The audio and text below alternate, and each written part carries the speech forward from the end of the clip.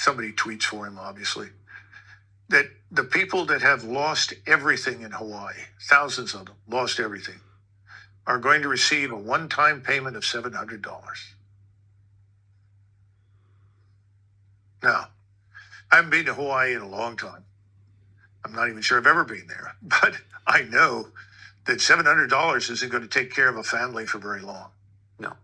But in the meantime, hundreds of millions, billions of dollars continue to flow into this black hole called Ukraine, which I think is an exercise in fraud, deceit, and criminality, to be blunt.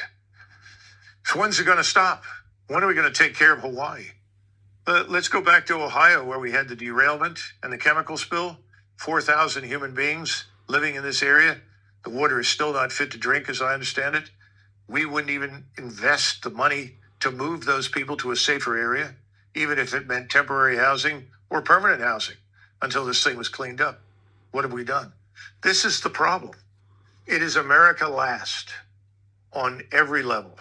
The last people who are consulted, the last people who are benefiting from anything that goes on in Washington are Americans. This cannot go on. It's got to end. And I think it will end. But unfortunately, it's like everything else. We're going to have to be pushed over the cliff into the abyss. I think that's where we're headed.